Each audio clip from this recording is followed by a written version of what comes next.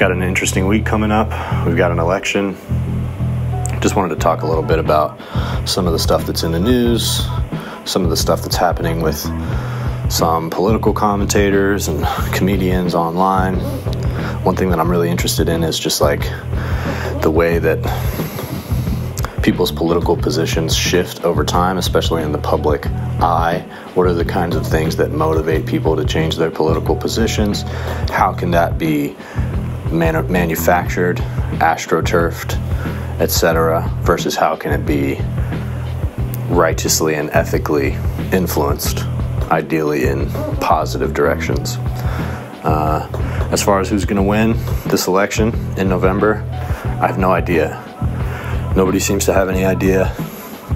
I think Kamala Harris will probably win. That's purely just my opinion. I thought the same thing in 2016 about Hillary Clinton, and I was wrong. I don't remember if I thought Joe Biden was going to win in 2020. But I will say that I'm personally expecting less chaos this time. I'll go on the record and say it. I think that 2020 was a protracted election, and this election has the potential to be a protracted election as well, except for the fact that most of the voting is going to happen on voting day, and I think that's going to make a big difference. I think that the voting not happening on voting day in 2020 gave Donald Trump a lot of opportunity to try to figure out a way to overturn the results. So the question being, is Kamala going to win convincingly enough? If she wins, Donald Trump could also win. And there's also a question there of, is Donald Trump going to win convincingly enough that there isn't legal fallout from it if he does win? I suspect that no matter who wins, if it's close, there will be some legal fallout. The techniques and the tendencies of the Democrats do not tend to be focused on overturning results of an election. They've never done that. Republicans have. Republicans used the court, the Supreme Court, to stop the counting of votes in Florida in 2001, which, after the fact, people analyzed and attributed to the reason that George Bush won, when, in fact, it's entirely possible, if not likely, that Al Gore would have won if those votes had been counted. So, even aside from 2020, Republicans have a track record of doing this. They have a track record of trying to use lawfare to stop, subvert, or overturn election results that they don't like. All of that is to say that if there are meaningful challenges to be made against a Trump victory, I think that perhaps those challenges will be made. But I also think that Democrats have done that in the past. None of it's gone anywhere because none of it amounted to enough to nullify the results of an election. And that's the difference between Democrats and Republicans, is that while there may be some voter fraud here and there, 2016 was a weird election. There was foreign influence. There was, weird things happening that hadn't happened before, like the influence of Facebook, etc. But ultimately, when the evidence behind it did not amount to enough to overturn results or even throw out the results, even a portion of the results in a single state, the Democrats left it alone, and Donald Trump's presidency was unchallenged. Whereas you still, in this great year of 2024, have Donald Trump claiming that he won in 2020, even though the case is the same, that while Trump and his people claimed that there were discrepancies and things that were very unusual, which is likely because of the fact that it was an election unlike any other that we've had, it's pretty roundly concluded that there is no evidence at all that amounts to what you would need to even call the election results into question. And yet, despite that fact, Donald Trump continued to try to overturn the election. because he doesn't care if the evidence is there. What he cares is if he can sort of create the impression that the evidence is there, so that he can continue to point to that and continue to try to radicalize people to that position, so that he can continue making money off of them and securing various investments so that he can run for office and try to save his own skin in various ways. So, you know, I think if one or the other wins decisively, then things will probably go smooth. I think there's a very solid chance that Kamala wins decisively. You know, there's some chatter that Democrats might be underestimated in the polls a bit. There's some chatter that Trump's Madison Square Garden rally featuring Tony Hinchcliffe and other unhinged speakers may have tipped the scales against him, and that there were, you know, at least a fair amount of undecided voters who have become decided voters and have, you know, essentially been reminded of the racism that is so palpable in Trump's administration, in the culture that he wants to create. And people reject that. And Donald Trump's only progress, I think, over the last 4 to 8 years has been in his ability to obfuscate that truth, that the culture that he wants to create is a toxic, racist, mean-spirited culture. And there's a lot of people, I think, who, you know, became convinced through various means of propaganda by omission, etc., that Donald Trump was not, in fact, racist or no longer racist. And I think at least some of those people were probably reminded of the fact that nothing has changed. And the average person, while they do understand the significance of making a joke, something that's not serious, they also understand that creating an environment where certain types of personalities and rhetoric and quote-unquote jokes can thrive is essentially the same as endorsing a certain set of ideas. And that's what Trump has based his entire political career off of. If it's not something that he will say directly himself, he wants to create a space for people to not only say those things, but to become empowered and to make extremely important decisions about our government based on those beliefs that they have. I think you could point to the Supreme Court. I think you could point to anybody in his administration and many media figures like Ben Shapiro and all of the people that he's brought up in his wake. All of those people benefited from speaking very favorably about Trump. Now, I'm not saying Trump directly is making some kind of decision, you know, with the force of government that people like Ben Shapiro need to be favored in some way, but Donald Trump created an environment for those people to thrive. They were willing to say what they needed to say in order to grow in that environment, and they were rewarded for that because there's an enormous amount of capital invested in creating that culture. Not from Donald Trump. Donald Trump is not interested in investing his capital in such projects because he doesn't care about anything really outside of himself. Certainly not in the sense of investing in it. He may you know, make decisions on a governmental basis, usually ones that benefited him personally, but he is simply not the type who's going to put his money up to make some kind of change in the world. He's never done that outside of running for president, in which case he did put his money up for that.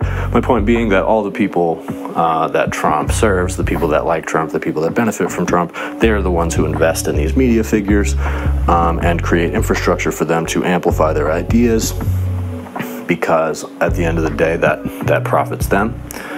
And you see this with a figure like Tim Pool, who, in my opinion, might be kind of doing some kind of left-wing drift.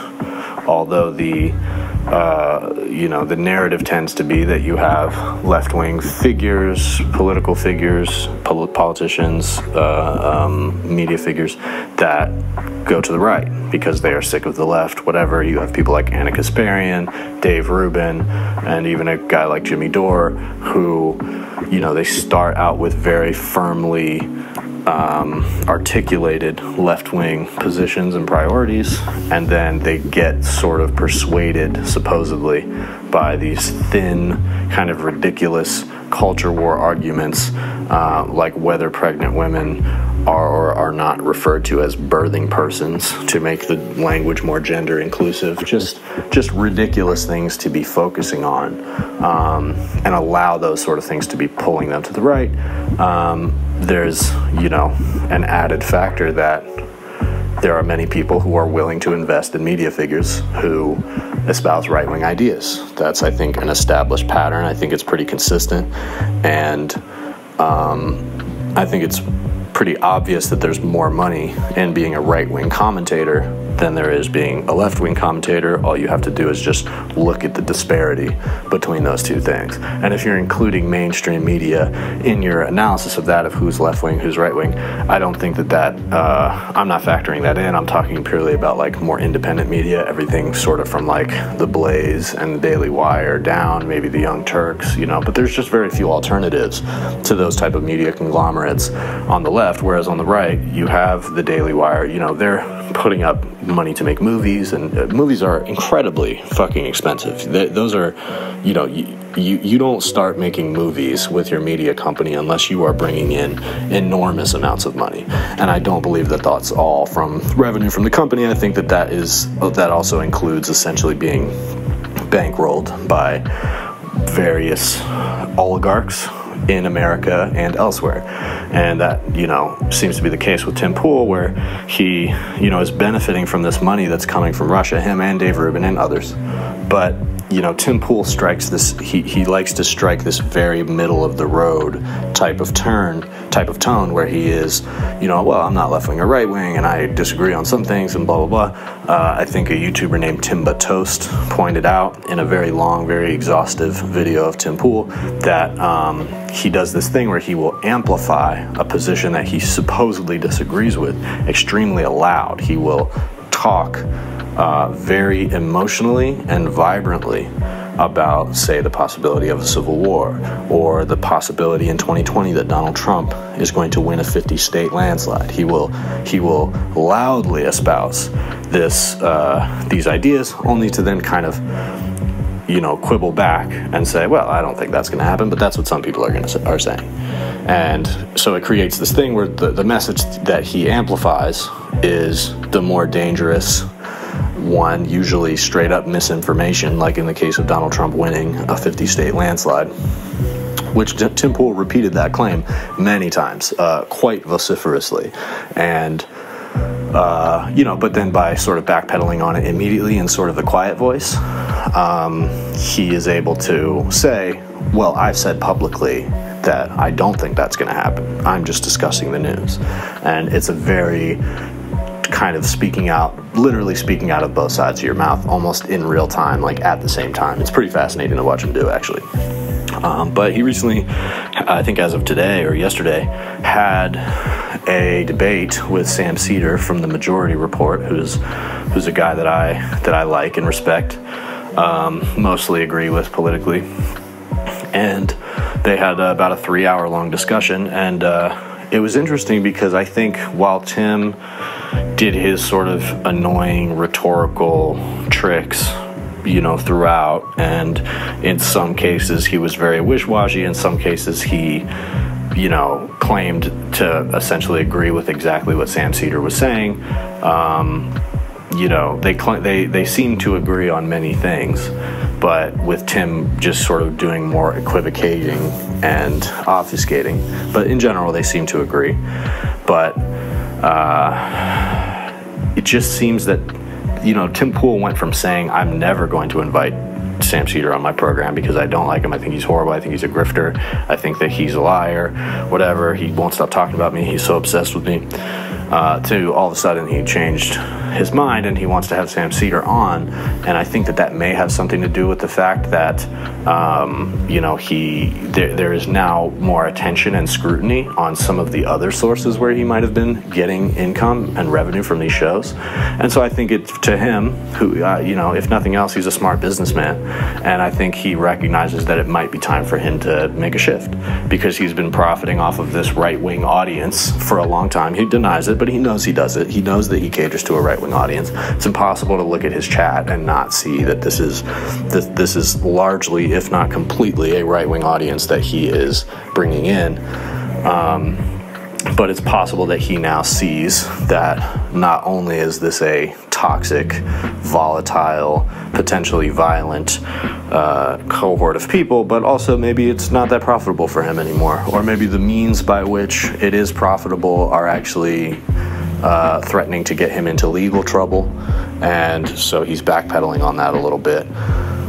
If that's the case, it'll be interesting to see, because even he himself on the program made the case that you don't really see right-wing people defecting to the left in the same way, at least not as commentators, not sort of like publicly where they make this grand display of I was a right-winger, I was a Republican, but now because of Donald Trump, because of whatever, abortion, I have switched sides. It's happened a few times, and you have the sort of like never Trumpers who are helping Kamala and that sort of thing, but it's just not something that you see amongst the people who are having the more like vibrant conversations online in the media space. You know, you don't see that momentum, that trajectory. Whereas if you have somebody who's doing moderately well on the left, like Anna Kasparian, she might be thinking to herself, well, if I just pivot on a few issues and talk about those issues a lot, I can make a lot more money at a place like The Blaze or Fox News or The Daily Wire.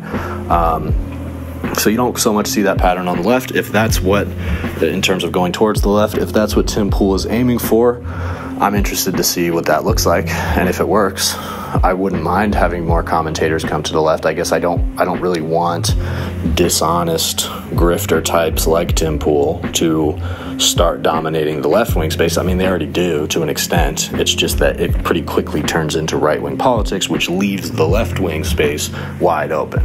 And you only have a few people who are occupying that space. And, you know, we will see. It just seemed to me that Tim Pool was striking a much more affable and really seemed to want to agree with Sam Seder and to present himself as somebody who agrees with all of Sam Seder's positions. I mean, he went from saying, I want to have you on because you said I support the death penalty and that's atrocious to me, I do not support the death penalty, to, you know, almost every issue that they spoke about, Tim Pool was essentially willing to concede Sam Seder's argument and say that I agree with you. They just had sort of a strange, roundabout, nitpicky way of going about it, but that was essentially the conclusion of each of the talking points that they got to. So it's a curious thing. You know, I still don't trust Tim Pool. I never will. If he feels like it's a good business move for him to tack to the left, that could indicate something interesting in the media space that I'll be curious to keep my mind on.